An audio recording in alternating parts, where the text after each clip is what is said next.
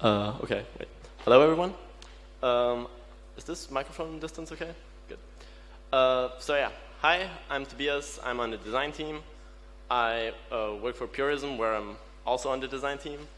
And basically, my job there is to bring GNOME to mobile and everything that entails, kind of like from the design side, whether that's working on apps or the shell or patterns. And it's sort of like our entire approach is to do things upstream. So essentially what that means, I work on GNOME upstream for the most part. This talk is essentially about, so if you've seen my talk last year, this is going to be very similar to that, but updated with all the new stuff that happened since then. And basically I want to talk about what sort of is GNOME Mobile right now, where do we want to go with it,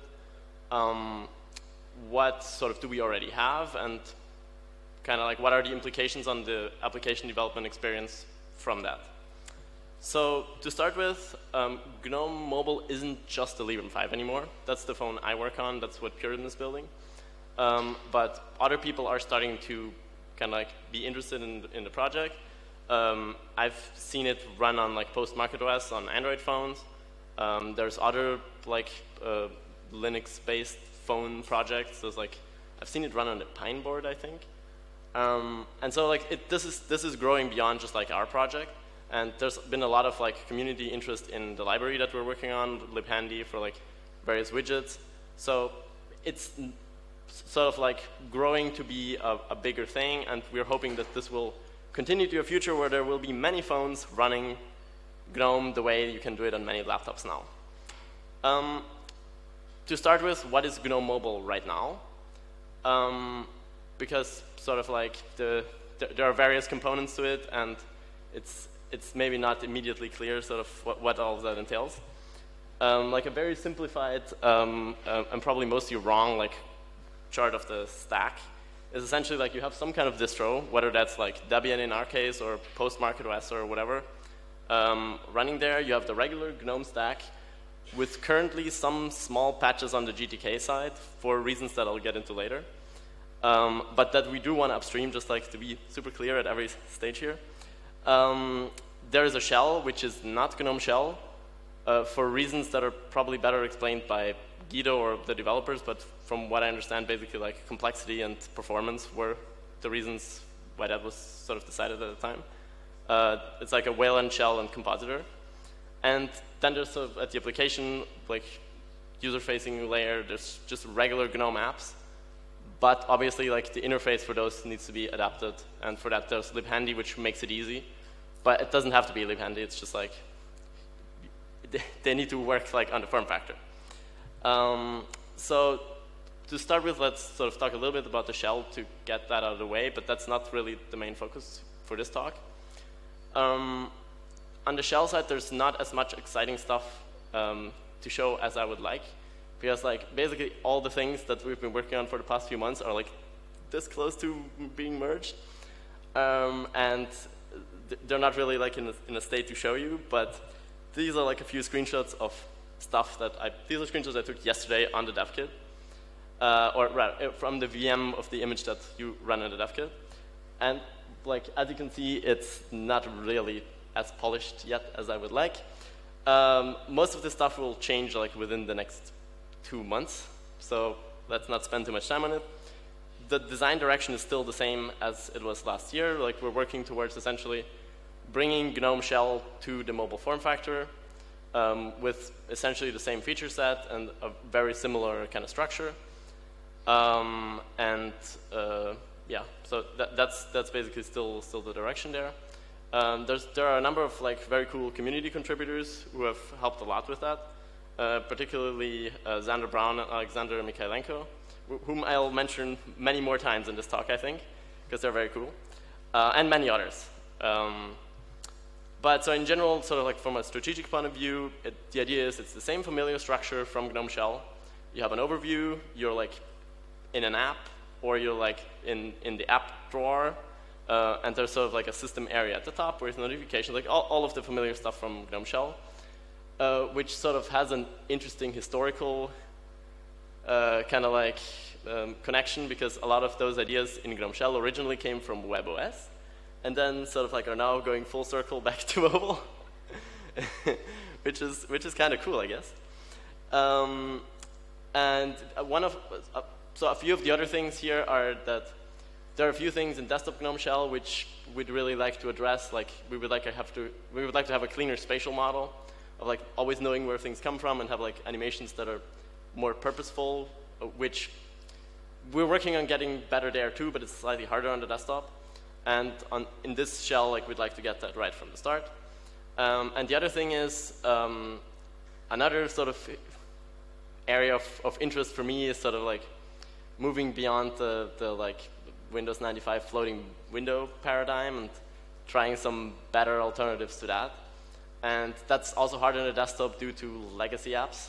But here we have a slightly freer hand, so I think it's going to be a very interesting place to try new ideas that we might want to bring to desktop GNOME Shell, sort of like from a design perspective. Moving on to apps, this is kind of the focus area, the main focus area for me, what I've mostly worked on for the past year. And essentially, it just entails like bringing regular GNOME apps to a smaller form factor and making sure like that it makes sense there. These are just like a few random screenshots that I don't want to spend too much time on because I'm going to show a lot of demos later. And the strategy there is sort of take regular GNOME apps, sort of do what is necessary to make the UI work at the smaller interfaces, but still keep them sort of usable at all sizes. And usually what we've noticed is this like added flexibility of being able to use them at smaller sizes also makes them better at like larger sizes. Because often what you have with older layouts is the developer just assumes like a certain fixed size, which doesn't work that great in many scenarios, such as like, I don't know, tiled apps on the side and stuff like that. And so this added flexibility kind of improves things for everyone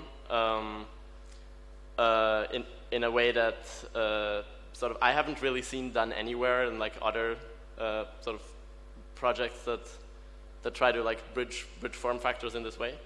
So I think that's pretty cool. And libhandy is essentially a library of GTK widgets that Purism is currently like maintaining, but there are a number of like other contributors from the GNOME community, and we would really like to upstream in sort of the best way possible as soon as possible. So I've like had the word adaptive there. Let's talk about what that means. I think the word adaptive design came from Adrian when he did his first experiments, like, I don't know, 2 years back or something. But if you're familiar with responsive web design, it's basically that. If you maybe remember, like, I don't know, in the, like 10 years ago or so, like in the early days of mobile, websites used to like have 2 separate websites, where it was like the regular full desktop website, and then like a very small, shitty mobile version with like an odd kind of navigation that didn't have all the features. And then eventually people realized that it's kind of easier to just make one website that sort of you start at the smallest form factor and you like so slowly do progressive enhancement as you have more space.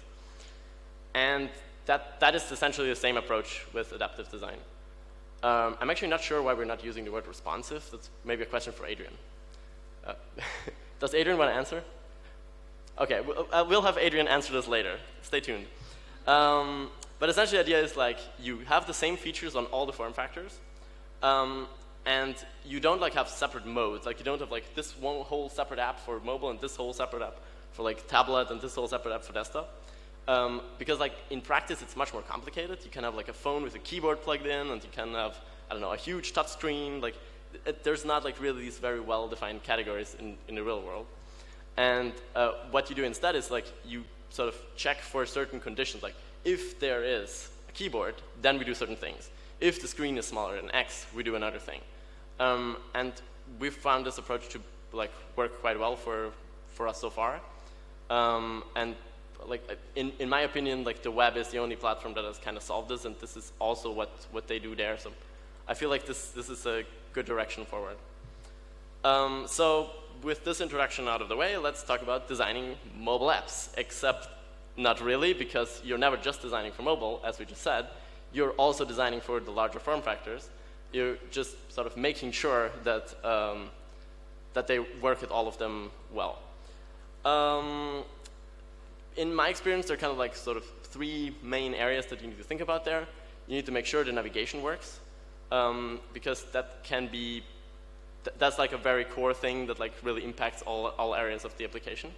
And so that's a lot of our pattern work has gone into the navigation category. Obviously the content, like are you going to have a grid of things, a list of things, sort of make sure that the content can fit.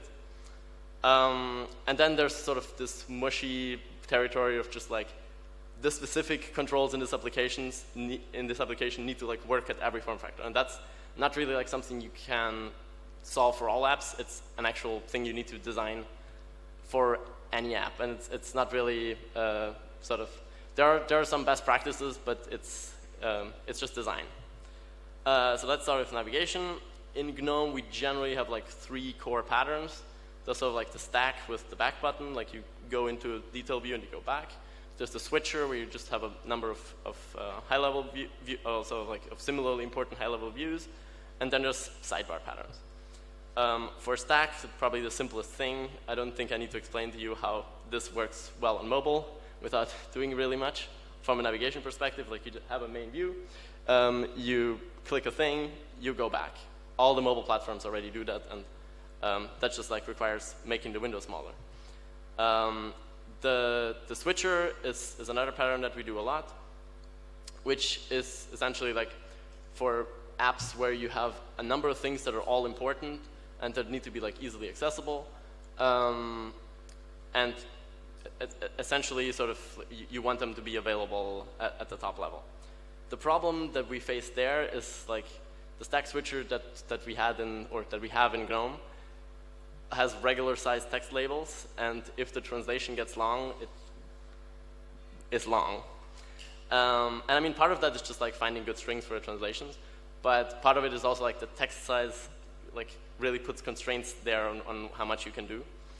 And so we thought about this a lot and eventually came to this solution, which is essentially like takes a lot of inspiration from what, for example, the iPad does and a number of the mobile platforms, where they have this more flexible pattern with like an icon, and that way you can make the text smaller and put it below, which gives you that flexibility at the smaller sizes while still sort of keeping it nice at the larger ones. And this widget landed like, I don't know, pretty recently, so it's not used in a lot of places yet. But I can show you a demo of clocks, which essentially, like, this is the mobile view where it's at the bottom. And wait, let me maybe show it to you all the way from here. So you start like at the biggest size, and everything fits, so it's all good. You resize it to here, and like once it doesn't fit anymore, it's like we'll move the labels below. At a certain point, like even that isn't enough, so then we just move it to the bottom, which conveniently also is good for like reachability on mobile, but like is only one of the reasons why we did that. And the widget for that is HDY View Switcher. Thanks to Xander Brown for like first prototyping that, and to Adrian for making it all happen and like sort of getting it in and stuff. And then the third major pattern is sort of sidebar-y things, which we call also split header bar sometimes, because essentially like you just have the whole app is like split at a certain point horizontally. And obviously you can't really do that on a portrait phone screen because you don't have enough width. So what we do and what lots of other platforms have done before is you just like split it essentially in a stack pattern where you have the two screens separately. Quick demo for that, but I don't think this is super exciting for anyone anymore because we've had it for a while. You like resize it and you only get one of the views, and there's actually a nice animation which a lot of the like other implementations of this don't have. So I think we can be kind of proud of that. And then yeah, it's just like a standard sidebar. Can go back and all of that. And then next up is lists. Most of our UI is lists of one sort or another, so that's pretty important. And a lot of it is this thing we call list boxes, which sort of have the white background and the border. And that's a very nice and flexible pattern that we like. And basically, we don't have a widget for it. So there's a lot of sort of weird and different implementations of those patterns all around our apps, and like even in settings, there's like a whole bunch of different ones. And sort of it would be really nice, and so we found working on various things for mobile that it would be nice to like have an actual widget for this stuff,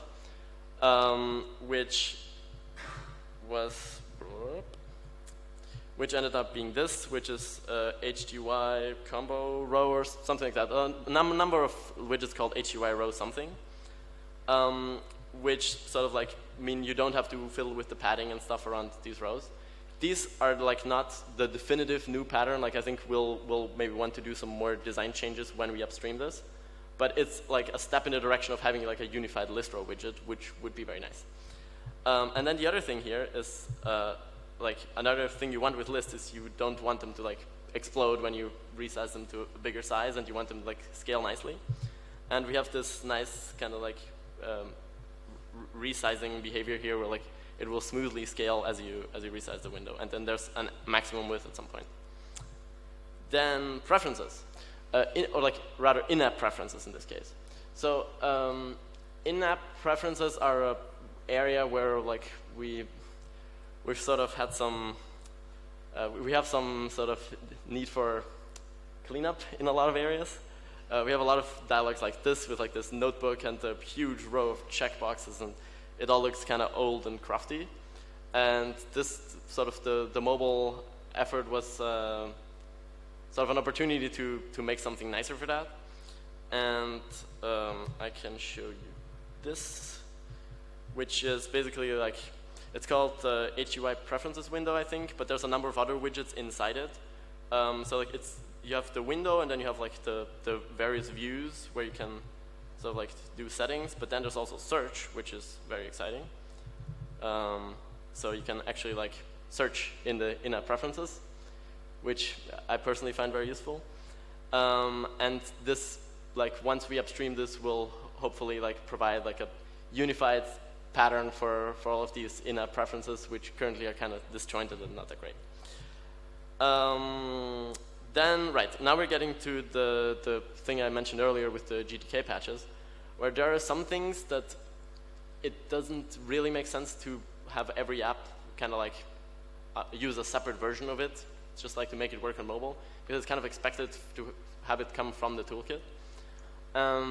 And we needed something kind of soon for the phone, so the short-term solution was to basically like make light sort of ports of a few of these GTK dialogues to fit on the phone form factor.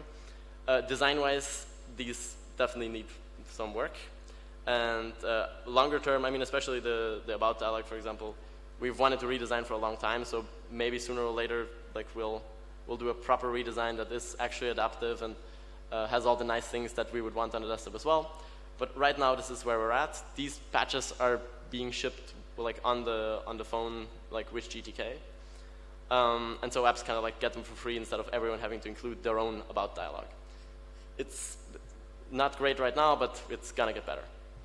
Another thing that's only tangentially related, but I wanted to mention because I don't know, it's cool and I worked on it, and it's part of the app developer experience in general, is kind of app icons. Like the previous app icon guidelines, I mean, probably most of you have seen Jakob's talk yesterday or are familiar with this because it's not that new.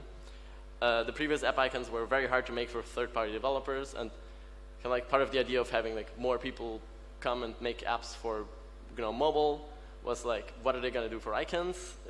We don't have a great story there, so this was also part of the reason why I was interested in that.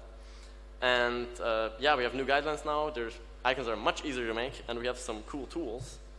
I'm not going to show you icon preview because Jakob already did that yesterday, but I'm going to show you some other stuff, such as this nice color palette, which Xander made kind of randomly because he wanted to.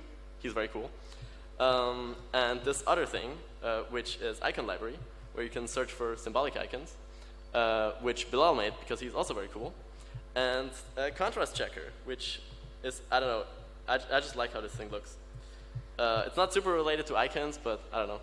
It's made by the same people, and like it's a fun time making little apps with those guys. So thanks, guys.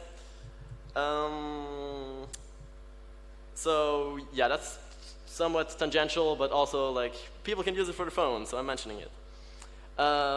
This kind of wraps up most of the major pattern-y things that you need to make GNOME apps fit on phones.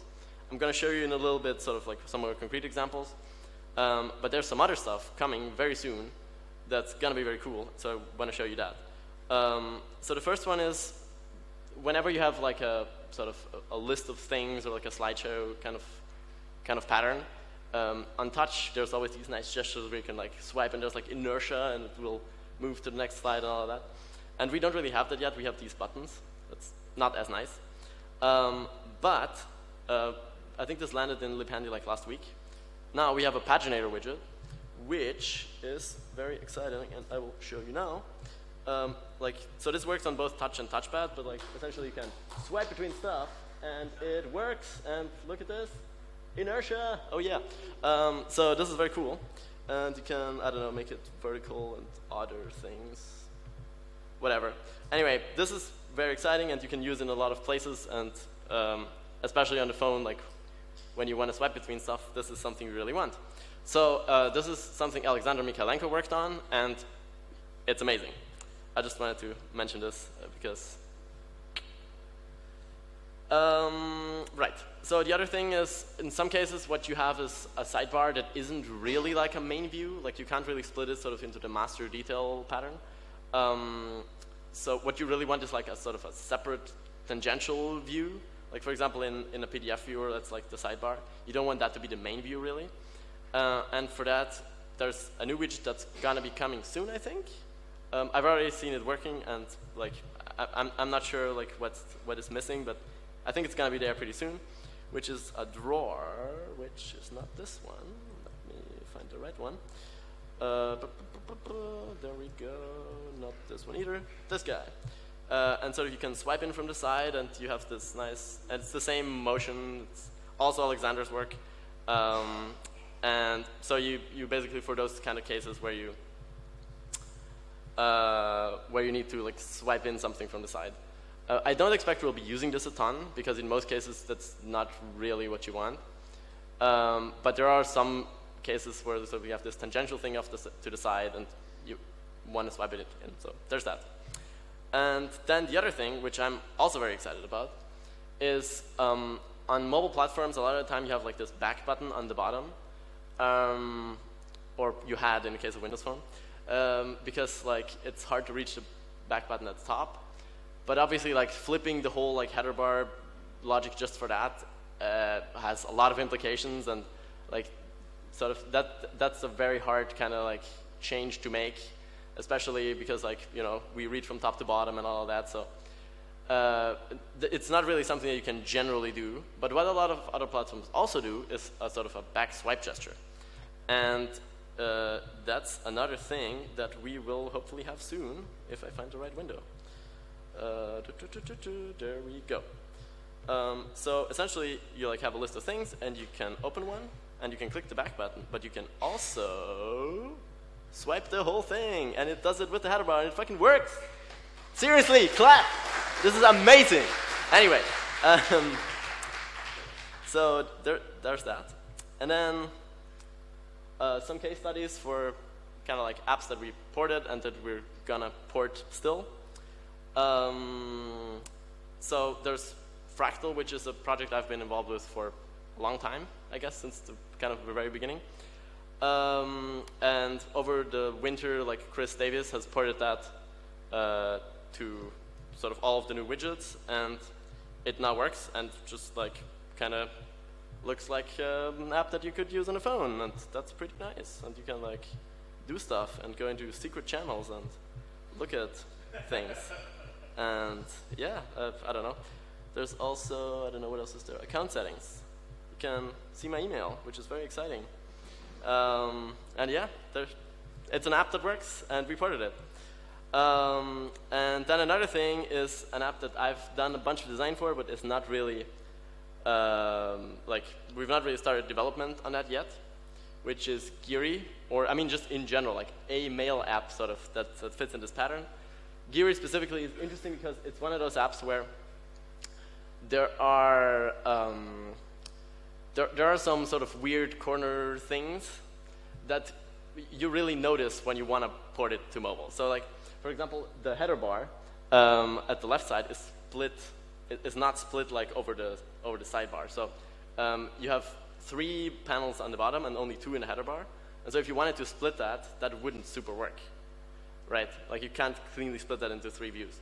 And there are some other things like the way the buttons are arrayed and like the functions are.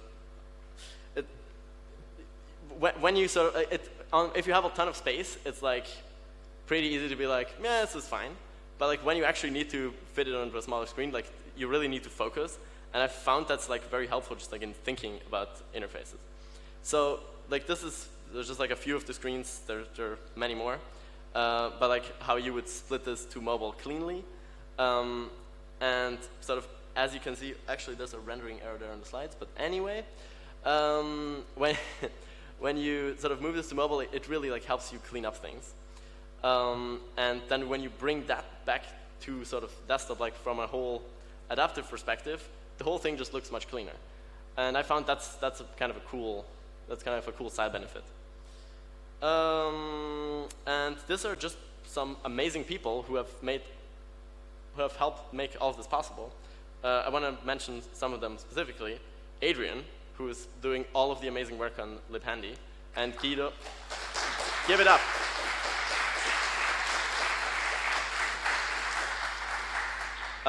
And Guido, who's also done a lot of stuff, like he sort of is the co-maintainer and original author of libhandy. He came up with a great name also. And then sort of like those two are at Purism, but then there's Xander and Alexander, who on all sorts of things have done so much amazing work, and I've probably not mentioned half of it. But really, those guys are amazing.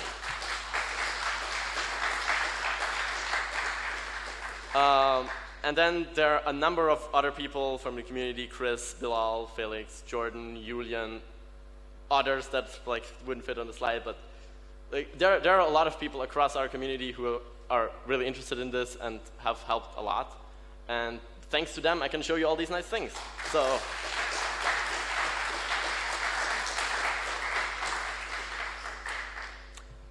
yeah, with sort of like all of these things in mind, we now have most of the widgets that we need to actually port the majority of our apps to mobile. Like, if you remember like the things you need to do sort of to make an app adaptive, navigation, content, and then like the mushy design part. The first 2, for the most part, are figured out. The third one is essentially what we need to do for every app and then port it.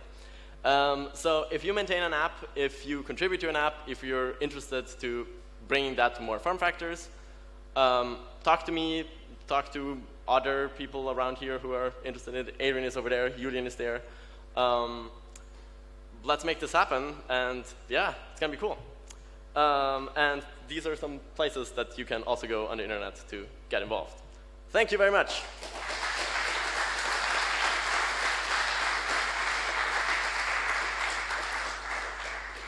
And if there are any questions, let me know.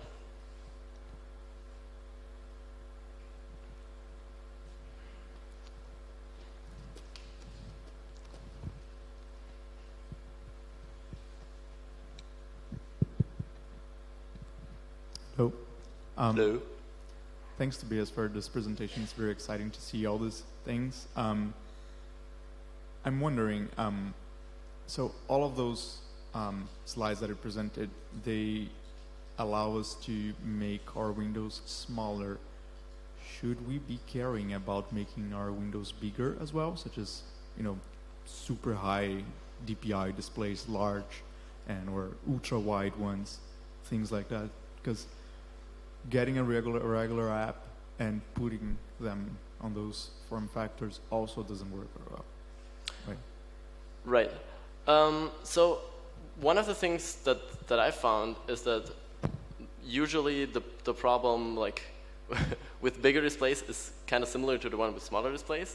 Like if you make it bigger, like the layout just kind of falls apart. But if you do the same thing, like for example, like with all these column patterns, like you couldn't resize it to small because like there was a minimum width or whatever. but you couldn't make it big either, because if you made it huge, like then the text rows would be like the entire screen. And sort of one of the side benefits of a lot of the stuff for making stuff work in mobile is that it will work better on those huge screens also. That's just for making it work. If you want to like optimize to use every pixel of those screens, that's a very different kind of exercise. But it does fit in the same paradigm, where like you sort of you know what the features are going to be. You start with like the most constrained environment, and you kind of like progressively enhance from there, just like we do on the web, right? And I think like philosophically, that's all part of the same kind of the same line of thinking. It would require more widgets that do more crazy things than just like a column. Like I don't know, Builder does this like thing where it like puts the column next to each other. I'm not sure if that's what we would want everywhere, but yeah, I mean it's definitely an area that we could think about more in this vein.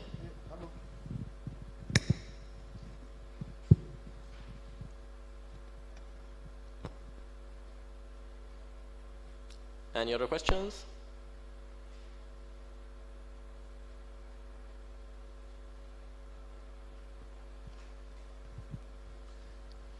Thanks for the presentation. I think it's all very exciting. But my question is, do you have any roadmap? Do you want to merge all those new widgets into GTK in the future, so that all our platform could use them? Thanks. This is a question for the guy over there. Adrian is the maintainer of libhandy, or one of the maintainers. Ideally, yeah. What we really want is to port them to GTK4, and when I mean GTK4, I do mean GTK4 itself, when relevant, and to try to fuse what makes sense directly into GTK. Ideally, I would love if there was no GTK4 versions of libhandy. I mean, we just have that library because we needed a place to prototype things and to progress fast. Yeah, one of the other things that we've been discussing, because a lot of the things that you've seen here are not super mobile specific. They're just like nice things to have when you're building GNOME apps. And we would like more of that. We've discussed it on the design team a lot. I think Alan talks about it. We would like better sort of development support for the design patterns we have. And one of the ideas we've been discussing is maybe not all of that needs to be in GTK, because we might want it to move faster than GTK. And we don't want to be constrained by the same stability guarantees. So like one of the ideas could be like, instead of having libhandy in the future, there's going to be just like libgnome hig or something that like has all of the hig patterns, which includes some of the stuff, but ideally also more other things. Like, for example, one of the things we've been discussing recently is like avatars, of which we have like 7 different implementations in different places that are like copy pasted and stuff all over the place. So there's a lot to do in this area, and we would like to do sort of as much of that as possible, like in an upstream, like sort of unified way.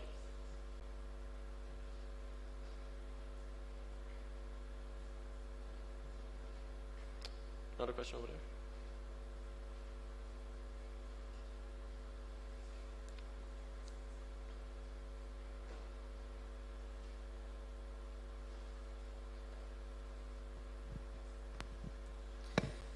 So thank you for your presentation. It was I was pretty hyped after that. Shame on you.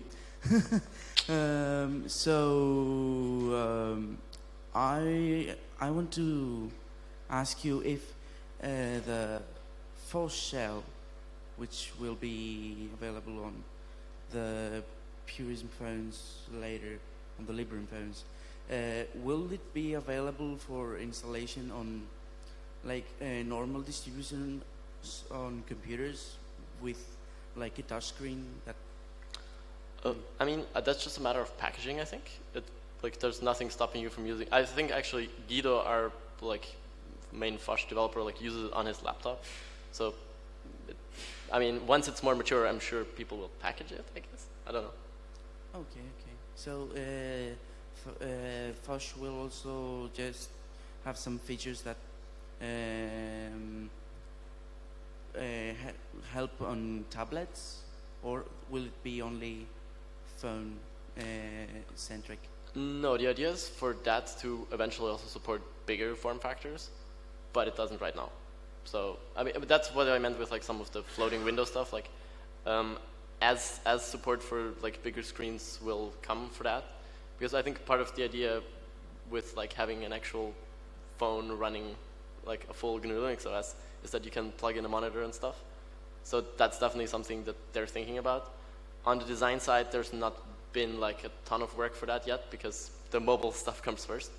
But yeah, I mean, the idea is to eventually scale that up to the extent where it like makes sense. Great, thank you. I think Cassidy had another question earlier, but maybe he doesn't anymore. All right. Then if that's it, thank you very much.